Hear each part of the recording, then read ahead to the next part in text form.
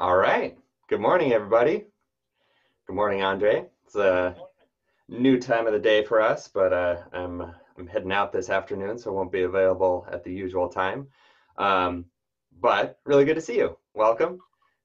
Always a pleasure joining. You know that. Yeah. How you been? What's new this week? What's new this week? Um, what's new this week? New this week is where I'm starting because I've been having so many discussions, and I keep getting stuck with people who are having a problem with the term Black Lives Matter. Hmm. Just the term itself seems to throw people off. Like Yeah. they take offense to the term. So my thing is, instead of trying to get them to see why it's not offensive, I want to create something that makes it easier for them Yeah. to just accept. They're not accepting that for whatever the reason. So instead of trying to force them to accept it, so over through our discussions, I'm putting together a platform that says, "Can Black Lives Matter now?" Hmm. Then I'm going to Mhm. explain all the times and the why to that. Like we didn't matter during slavery, we didn't matter during the transatlantic slave trade, we didn't matter during Jim Crow, we didn't matter during all these different. So, can Black Lives Matter now.com should be live by next week. And it'll just explain, from my perspective, the concept of can we matter now? Hmm. That's really interesting. Yeah. Is this resistance coming from kind of the corporate side of thing, or just individuals? Is it kind of like Individuals. the It's just movement is kind of politicized, or they have certain view of it and they can't feel like they can get on board with that Black Lives Matter specific terminology? the Black Lives Matter specific terminology just seems to just this is what people won't tell you exactly. They'll give you like the politically correct answer. Hmm. It might be I don't like it's like I matter or white lives matter Hmm. or I don't like the term. Whatever the thing is, that term itself seems to set people apart. And some not everybody, but there's a large enough faction that I've run into who just don't subscribe to the term because of what they believe it to mean. Hmm. Hmm. If Yeah. their beliefs are right or not doesn't matter. What Yeah. they believe it to mean is a negative, or Hmm. it's not positive, or it's not all inclusive. So they reject it, or they Yeah. don't accept it, whatever you want to call it. So I Yeah. want to create a term that doesn't go away from, but adds to and put some clarity around the Black Lives Matter. Because I've said myself, Black Lives Matter is like in 30 different places, and it's hard. You can't put your arms around it. Yeah. So I want to just narrow it down for those who are looking to say, no, something Black Lives Matter, and how do I actually get into that space without getting run over? So Hmm. we're gonna Hmm. just landing page, information, clear doctrine, and why it's inclusive and not um, separative. Yeah. Yeah. Yeah. That's really interesting. Yeah. It's hard to understand where everybody's coming from unless you're doing what you're doing and having these conversations with everybody, because it's so easy to kind of get sucked into your bubble of information and everybody else sees it the same way you do, and you don't think there's any problem with it, or you think it makes perfect sense. But then if the goal is really to broaden the movement and to welcome more people in for effective action on that front, then you kind of have to figure out what the hangups are, right? And find Definitely. ways around them, the terminology, the beliefs, whatever it is that's getting in the way. My job has always been to remove not so much excuses, but in this case, we'll use the term, for lack of a better term, excuses. Yeah. Remove the reasons why people can't move forward Yeah. instead of saying just do it. Yeah. Yeah. Wow. Yeah. So that's I'm glad you've been working on that. And yeah, once that website's available or whatever, we'll definitely put it here and share it with everybody. And yeah, on my side, things that have come my way, what I've been hearing from people, questions, my own experiences. One of the things I wanted to get your expertise on, really, because I know this is something you've worked on for a long time, is emotion in this space. And I see emotion coming to the front in these conversations about race in kind of two different ways. I think one is sort of what we were just talking about, like if some people hear the phrase Black Lives Matter, or they see some, news clip or something, and it makes them feel uncomfortable because it's challenging their worldview or their perception or something like that. And I Right. think those emotions are just kind of like discomfort and a little anger and defensiveness. And things like that. And then there's the emotion of maybe people who are fully on board with the movement.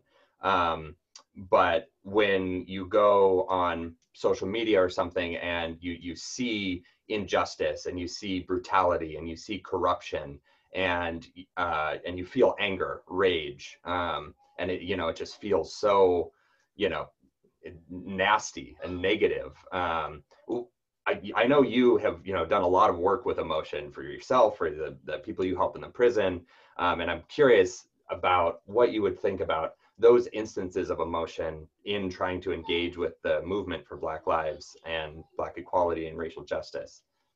Well, the emotion is what makes people go. It's the passion. Now, if it comes out as negative passion or positive passion, it's passion. And energy is what's make me. It's how we have kids. It's how we win football games. It's why we take tests. I mean, it's the passion that makes you go forward. The question is, what are you applying yourself to? And are you getting overly passionate? Are you getting overly emotional? And is it clouding your judgment? Mhm. So when I see people who get emotional or they get passionate, that's a good thing. But there's a barometer where it goes too far. Mhm. Like the irate fan. I'm saying you're jumping on the field, buddy. You're slugging somebody. It's not that serious. So when I see people, they get passionate, they get emotional, they get angry or charged up, or they want to do something. The question is two things. One is emotions, energy. So energy is good. The question is, if it's directed properly, it can be used properly. When it's not directed properly, then it causes more problems and more destruction and more trauma. So it's trying to get those folks who are energetic, emotional, and on fire focused in the right direction. Now, the right direction is relative because that's what your new test is about, is getting people to understand what lane they can focus in. Because again, it's so many issues and it's so many different variances that trying to say it's not one size fits all. Find your size. Let's get your fire lit and going down the right path. Mm. Yeah, yeah, not one size fits all. Yeah, you're right. I think the experience of a lot of people waking up to this movement is, they go online and they just start getting overwhelmed and kind of, angry and depressed. And, all they can really find as far as ways to channel those emotions is kind of ranting on social media or, trying to find people to, you know, people in their family who they know they disagree with and, posting nasty things on their Facebook walls and things like that. And so I think, yeah, Twitter you and I wars. both are trying to channel that into ways that are actually helpful and more productive.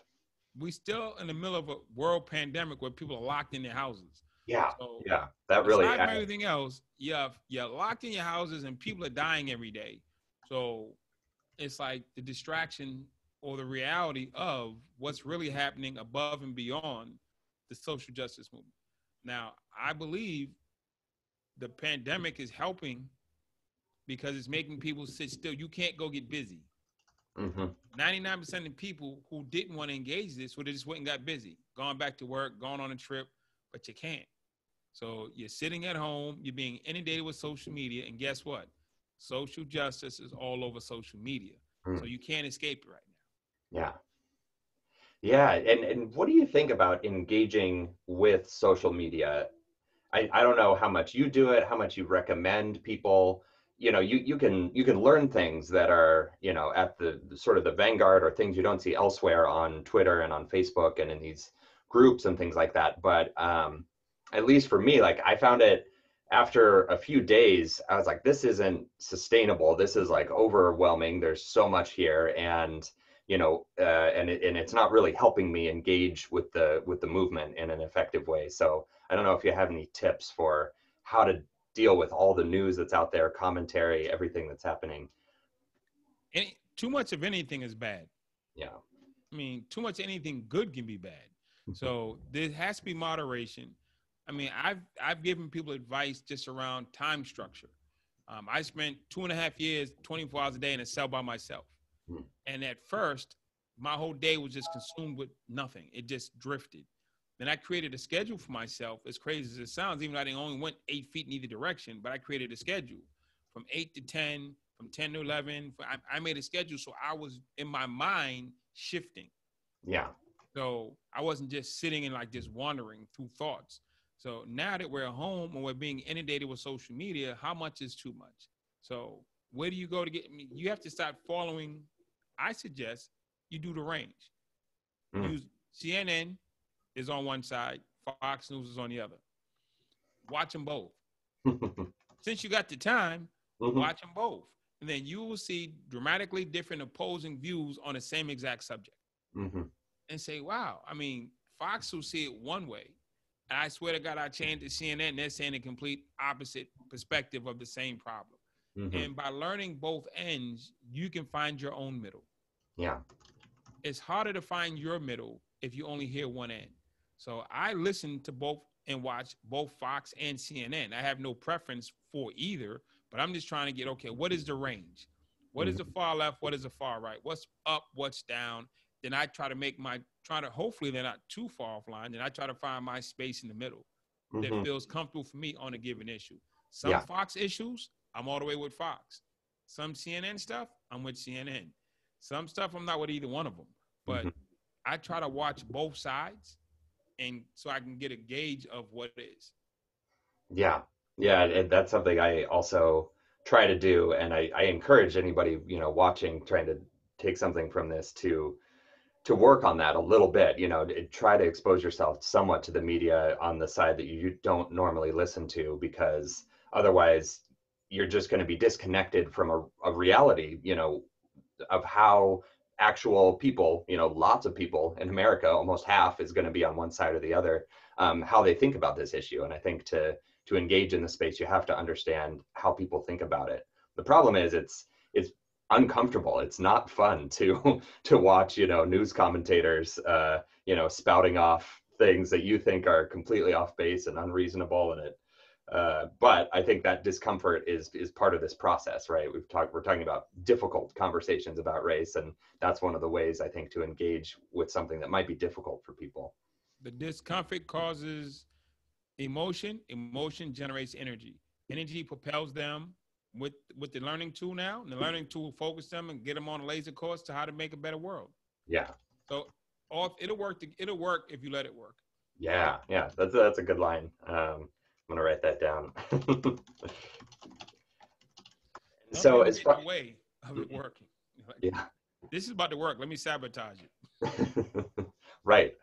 And so as far as, productive avenues, one of the other questions that's come my way is about engaging with politics, with local politics, state politics, federal politics. A lot of the actions and behaviors are to try to, contact your elected representatives, push for legislation, push for executive orders, whatever it is, to work on, prison reform, or reimagining policing, or statements of solidarity or other measures, all these sorts of things. And so I was curious, I don't know if you've done much of that yourself, but what your experience is, or what your advice is on engaging with, writing to your local representatives, or showing up at community town hall meetings, things like that. I'll go back to town hall meetings, less than debates. I mean, my experience with politics, I'm born and raised in Boston, Massachusetts, one of the most political cities on the planet, where you learn politics day one. What I see and what I've come to learn is politicians listen to you while they're running. They'll make 1,000 promises while they're running. Then once they win, they don't have to deal with you for 2 to 4 years. So in that first wave or turnaround, it's like, I decided to listen to them or not.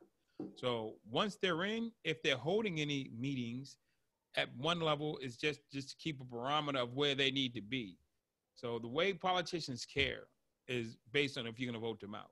And if you're simply just saying, I'm going to vote against them, politicians watch social media. They watch the media, period. Any negative story for them is a problem. You are better off going online and saying, hey, put up a landing page. I don't like politicians X stand on this. He lied about this. We spoke to him at the meeting. He said he stood for this. He did not do it. And put that up as a landing page. They will call you. Yeah. You can show up at a town hall meeting and scream at the top of your lungs. It might hit Facebook or Twitter. Nobody cares. You put up a landing page. Cost you $6. Senator Bob or City Councilman John or whoever it was made this statement, and this is where they did not follow through, and they lied to us or they lied to me, and I want action. I'm saying you can't get my vote if you're gonna lie to me. Mm. You put that up. Now, if I'm the politician that you wrote about, I'm not so much worried about you as my opponent grabbing this thing and smacking me in the head at the next election. Your own, I'm a member of your party. You lied to me. This is a lie. This is you put that up. You're getting a call. Mm. You are. If you don't get a call, it's because they're not running anymore. They're retiring after this next term. They can't. If people start putting those up versus just showing up and shouting, they used to showing up and shouting. Stop putting it up live. Yeah. Johnny lied, and this is a lie he told. And I voted for him, and he lied to me. You want to call back? Speak, like they say, speak to him where it matters. Yeah, that is not just one tweet or one post. Put up a landing page. Yeah, that's really powerful, and I think that's on very few people's radar. Like that's actually, I think, a brilliant idea. It reminds me a lot of stuff we talk about like in Genius Network, where it's like that's a very small, ask of people. Like like you said, it's really not that hard to put up a landing page. Just do a WordPress thing, get a domain. Yeah, it costs $6, $12, and you can have it up there for a year. And you put, the statement that's important to you, the phone numbers to call, to be reached at, etc. And that, you're so right. That would amplify the impact of your perspective far more than probably almost anything else you could do if you don't have a direct connection to that politician or, someone they care about. That's really good. The handlers will shoo away anyways. Like, okay, yeah, he'll meet you in a minute. Boom, gone. And if you do go sit with him one-on-one, he's going to give you politicians are wonderful speakers. Hey, you know something, Stephen? I'm really with you on this. I'm going to do my best. Hey, come here. I need you to look this up. I need you to check on this. We need to get on top of that. Yeah, she's on it right now. Yeah, as soon as you leave, they throw it in the trash. Yeah. Like, is he gone yet? Okay, back to normal. Wow, that's your job. That's a really good idea. And you think, I guess that would work for really any level of politics. If you see, your representatives behaving badly or not sticking to their commitments or just not supporting the, the causes or legislation that you think is important, you could do that for local, state, federal. The key would be keep it simple, keep it direct, no 5 issues. One issue. One issue. Or if you want to do a bullet, he lied about these things, 1, 2, 3. People don't want to be trying to read 400 words and 10,000 documents on one page. Yeah. Keep it simple, keep it straightforward. Yeah. He didn't support the trash pickup bill. He didn't support the trash pickup bill, which means these 3 things. Don't get stuck with he didn't do the trash pickup and he didn't do the school busing and nobody's reading that. And I'm curious, I'm just thinking through this a little more, like what is the subsequent effect? So say, the politician was elected, they were on this promise, and then the vote came up and they voted the other way and they didn't keep their promise. What are we asking that politician to do now? Like that vote is passed. His promise. Explain why he broke his promise, for starters. Yeah. I promised my son stuff in the past. When it came time to deliver, times had changed. I promised him a trip to Disney World. Times have changed. So I got to break that promise. Yeah. I'm saying I said I would never lie to somebody, but you have some people with dementia, some other things. You can't tell them the truth because they're not in that space. I got to break that promise. So I'm not saying you didn't have a great reason, but tell us your great reason. That's all. We'll at least do the great reason. Yeah. Son, I can't take you to Disney World. There's a pandemic going on. You know what I'm saying? Yeah. Why'd you lie to grandma? Grandma has dementia. She doesn't understand. And if I don't tell her that I did X, Y, Z, she'll have a bad day. So why? You're allowed to change, but you're not allowed to change without explaining yourself. Yeah, without justification. And I guess, hopefully that would also mean like the next time a similar issue or something comes up, they will know that they're being held accountable. Oh, definitely. To their promises. No politician want that flat, static, standardized page that's sitting there. Yeah. You make sure, and the thing is, once you do it, you make sure you send them a link to it. Yeah. Don't just hope that it finds it. Yeah. Put it in their face. Put it up. Send them a link. Yeah, you might want to see this. This is how I feel right now. Mm-hmm, I'm one of mm-hmm. your constituents. This is how I feel. I thought I'd let the world know how I feel since I have the right. Yeah. First Amendment says I can speak, so I'm speaking. And you Yeah. don't berate them, you don't bash them, you don't make it personal. Keep it straight, simple, the facts. Senator Johnny said this. When it came time to vote, this is how he voted. Boom, this is completely against where he stood and what I voted for him for. I need to know why. Mm-hmm, mm-hmm. Yeah. That's a powerful accountability mechanism that I think amplifies an individual's voice far more than a single vote or showing up to make a single, statement or writing them a letter or something, which they can either read or not read, address or not address. It's, sort of at their decision, whereas you have the control if that's a, prominent and pervasive and persistent public message that they know that they have to face. Yeah. Then people can start sign the petition. Right. You can put a petition on that thing. Yeah.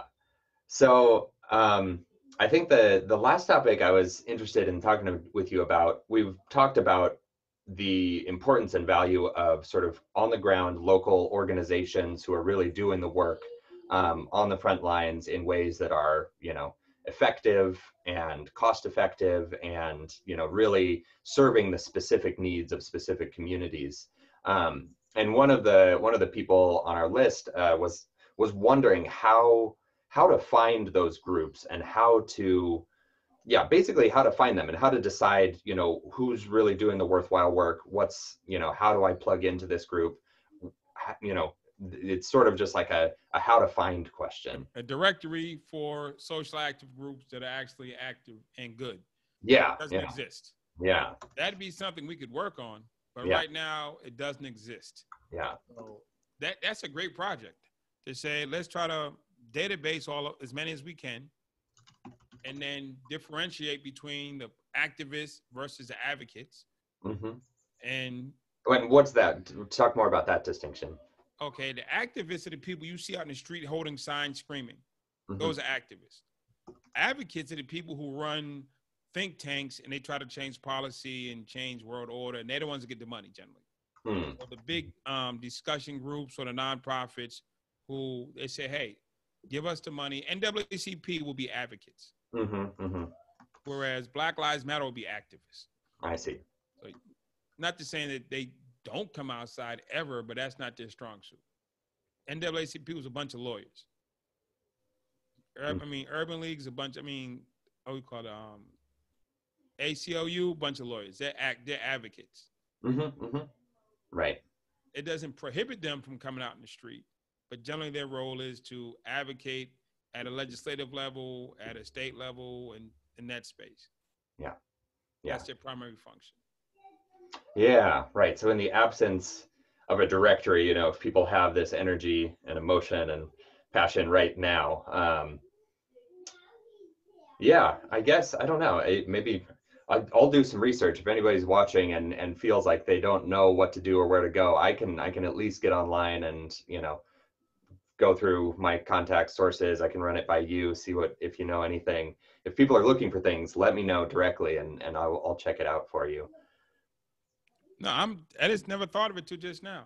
Yeah. That I know enough people that knows enough people. We can just start making phone calls. I can start making phone calls, give me the names of the groups, and just put them all on one site.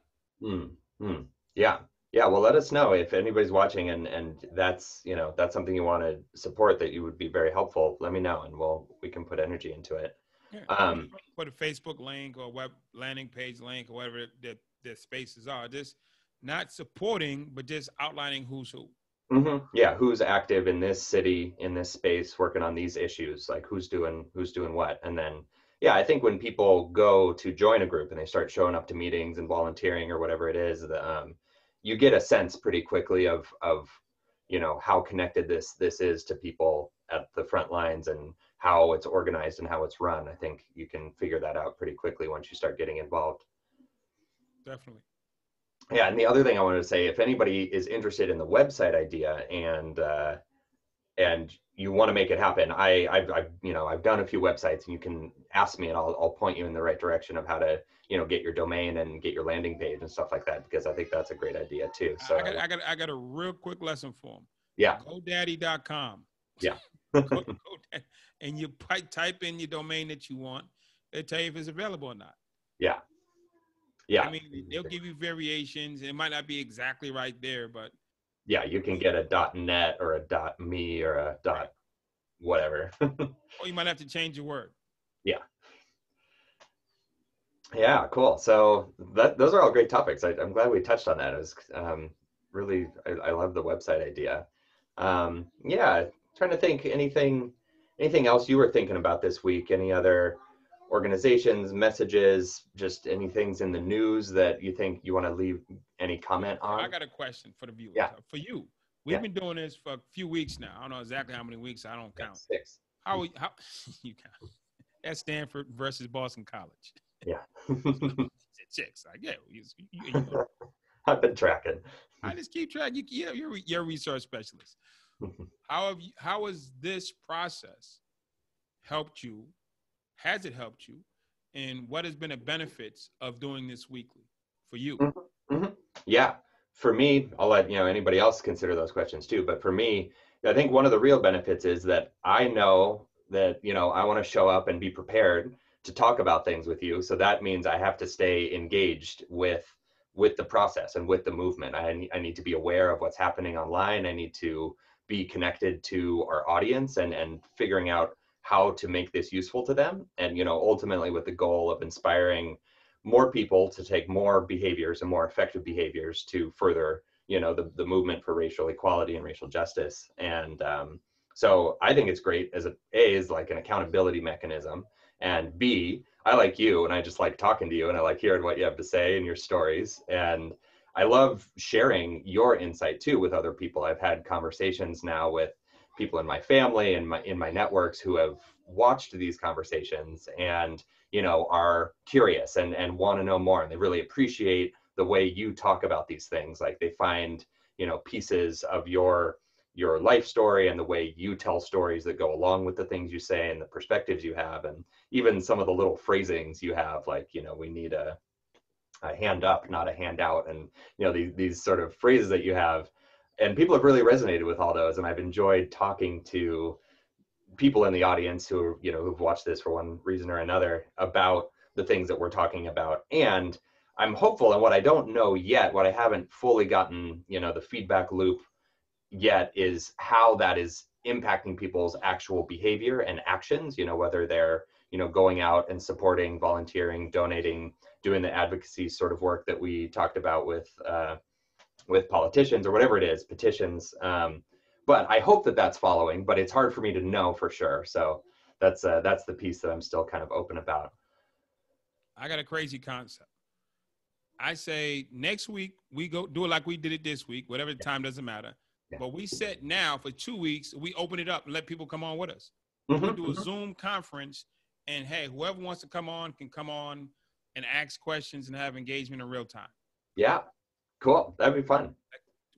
You think we should go 1 week or 2 weeks out?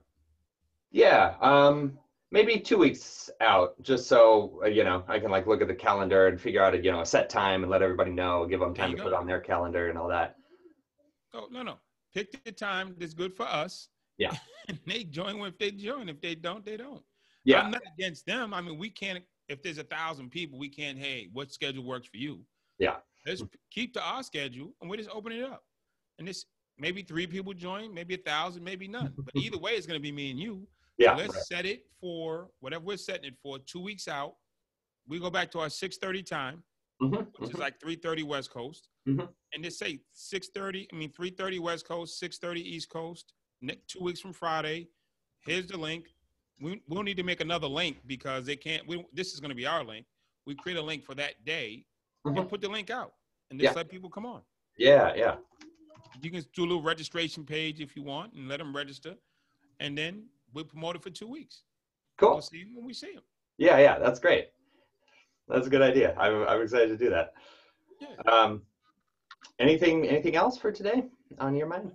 I'm just, hey, it's a clear day.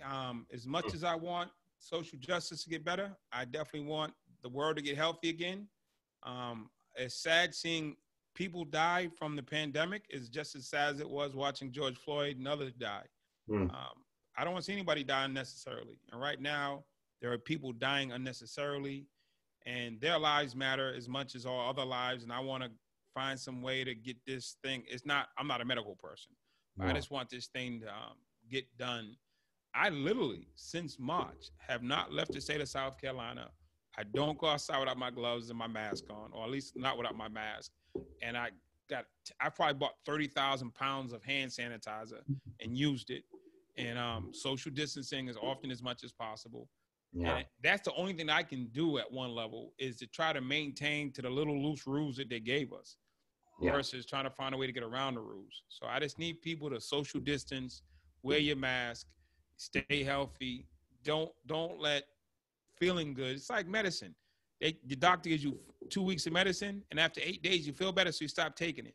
Yeah. We got to take this all the way through till it's done. Exactly. Every other country, their numbers are going down, but ours. So it tells me, if you take the medicine all the way through, we can get better. Right. Yeah, we wouldn't be in this situation. Yeah. I'm glad you mentioned that too. Obviously, that's a huge and important issue. You know, thousands of people are dying all the time. And we've gotten used to it. How about that? It's not even news anymore. Yeah. Right. 100 people died from COVID. Okay. It's like it's not even news anymore. Yeah. This is Chicago. 20 people shot in a weekend. 30 people shot in a weekend. It's not even news anymore. We've become people got shot in Chicago. Okay. Oh, black men got killed by police. Okay. Oh, 100 people died from COVID. Okay. So the not being tuned in isn't just a black thing. They're just not tuned into what they're not tuned into. Mm-hmm.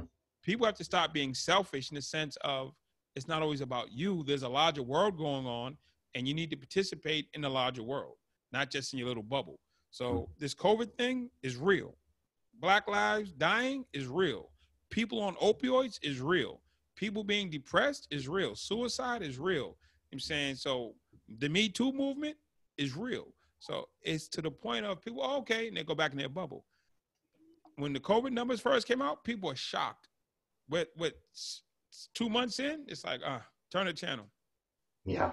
We do get used to it. I'm glad you said all that. Thank you. So all lives need to matter in this instance, and we need to come out of our bubbles and do our part. I need to do my part for COVID / the world, and we need to do our part for social justice for all people. Yeah. All right, Andre. I'll see you next week. Thank you. I'll see you next week. Bye-bye.